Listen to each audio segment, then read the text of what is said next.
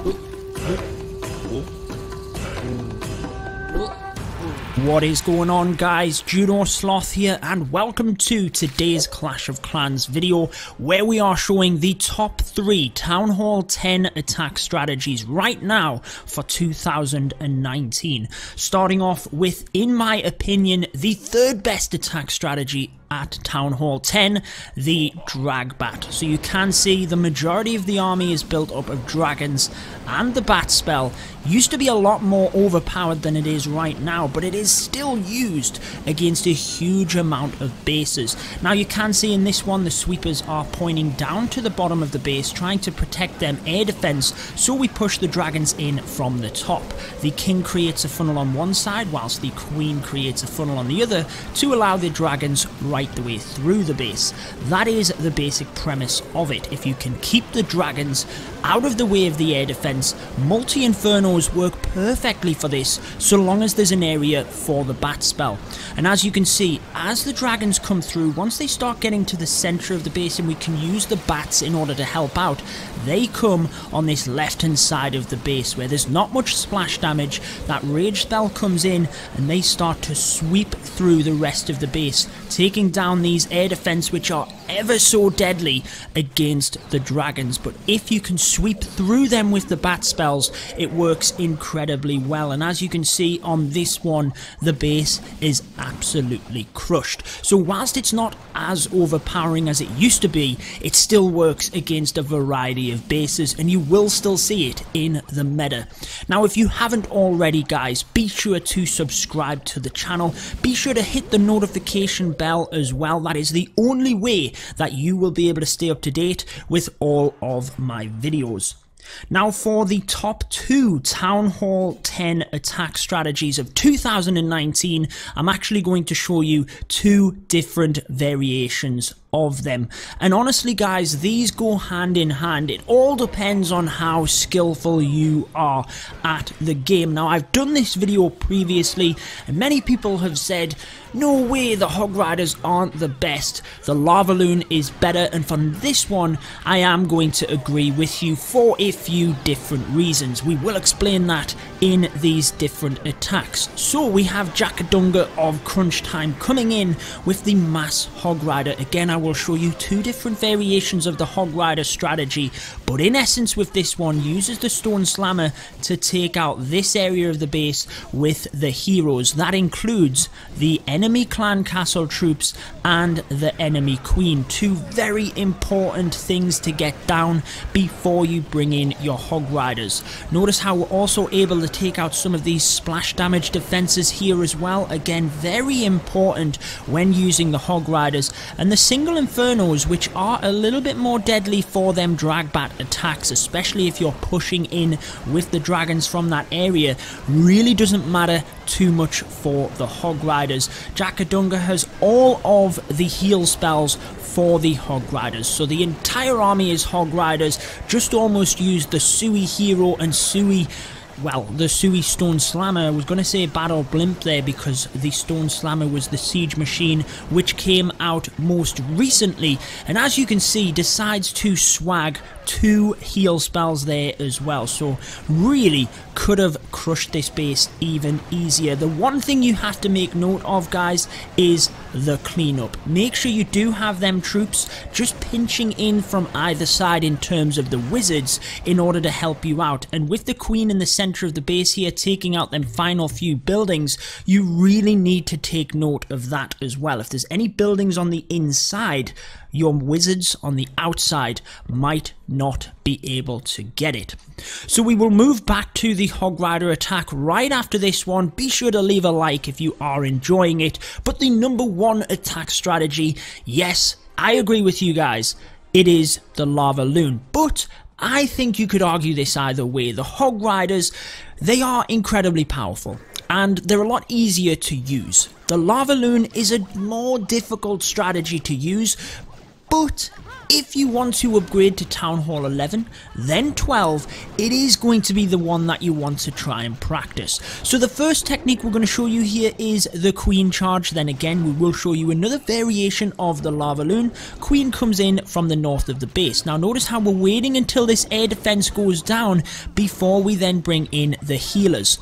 In comes one balloon just to test in this area if there's any black air bombs and make sure that we are protecting them healers. Then they come in from the side. So what is the Queen going to get here? Well, what you always want to try and take out with your Queen Charge at Town Hall 10 is the CC and the Queen itself. So as you can see, we're pressing into this area. Very nice freeze onto the Multi-Inferno, allows them wall breakers in. Otherwise, the Multi-Inferno will fry your wall breakers. Poison on the CC allows the Queen to take that down, and you must get this rage spell correct. Look at this, how the rage just encompasses the healers and allows, as the Queen moves forward, for you still to get that healing ability. Make sure you get them rage spells on point. This rage spell helps us through the rest of that CC and onto the enemy Queen as well before popping that ability. Now, all of these attacks are by crunch time in our 50 versus 50 friendly war against Forged from Steel. Stay tuned, guys. We do have some important and exciting announcements coming up. But if you're interested in joining crunch time, maxed Town Hall 11 and 12 players are currently what we are recruiting. Now, notice the jump spell here. Fantastic to allow the Queen that little bit further in. If you do have the ability to take out more value with the Queen, if you can keep her alive with that LavaLoon, it's going to be helpful.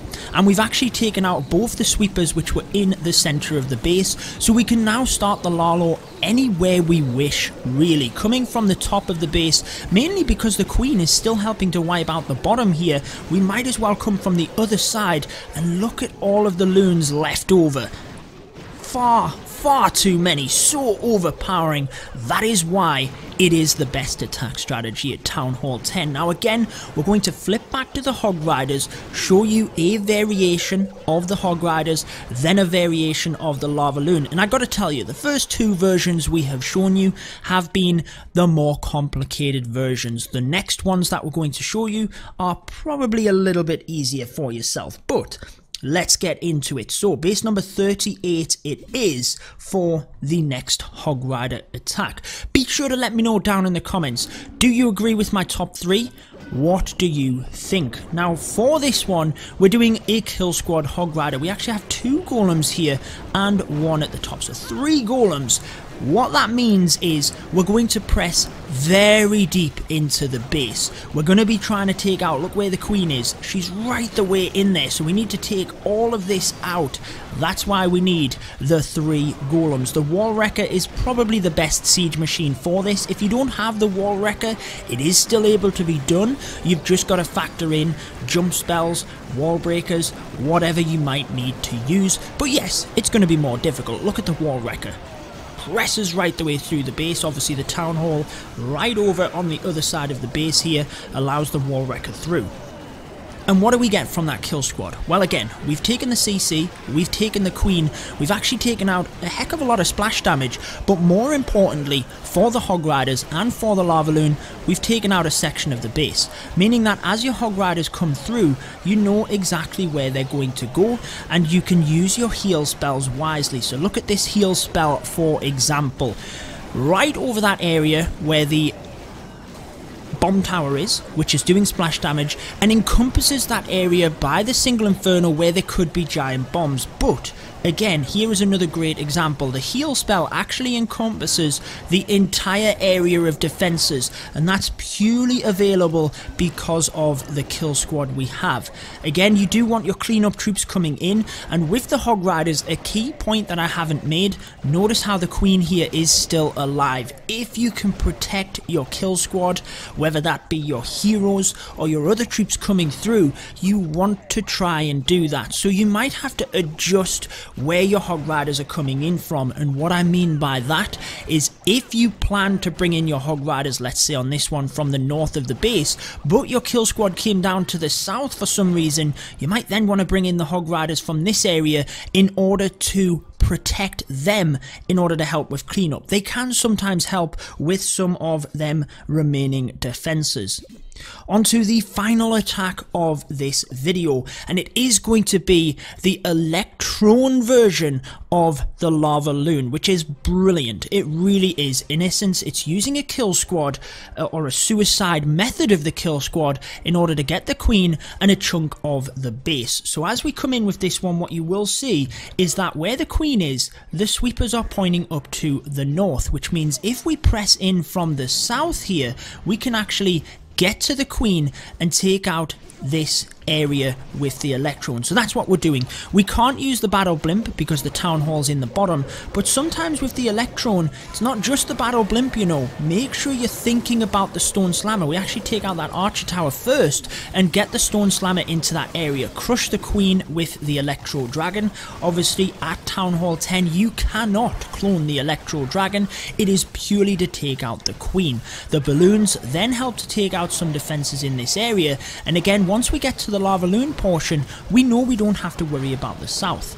Now let's move across to this side. Notice again the multi-inferno. If we do not have a freeze spell for that, then we wouldn't be able to get in with wall breakers. Unfortunately, we actually fizzle out on this one with the king and queen. But if you wanted to take wall breakers here, for example, make sure you are freezing the multi-inferno, otherwise you wouldn't get in. However, moving across to the LavaLoon portion, we've used the suicide method on this one. So taking out this area with the heroes, taking out this area with the stone slammer. Now again, try and come in behind the sweepers. So they're pointing up to the north. That's why we're starting at this area, reinforcing the Lalo this way, because we'll have then taken that sweeper out. As you can see, the balloons come forward and they are going to take that down. Lots of spells for this area now. Yes, we used the clone spell initially, but we have the majority of spells for our loons, and we actually sneak a lot of them across the back and onto this air sweeper, which is quite important, guys.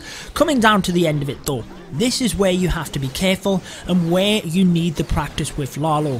1 wizard tower, 2 wizard tower, plenty of red air bombs. You're gonna have to be careful here. We have a haste, a freeze, and a heal for this final area. Again, the freeze could have been used on this multi-inferno to get us in, but it just depends on how you go about it. Make sure you're thinking about cleanup. We do have minions merged in with the lava pups. You can take or save balloons as well for the back end in order to try and distract the wizard towers. For example, bring one of them in so that it doesn't hit the pack of loons coming through, and if you don't need it, you can then use the loons for cleanup. But that wraps it up for this video. I hope you have enjoyed it. Until next time, guys, peace out.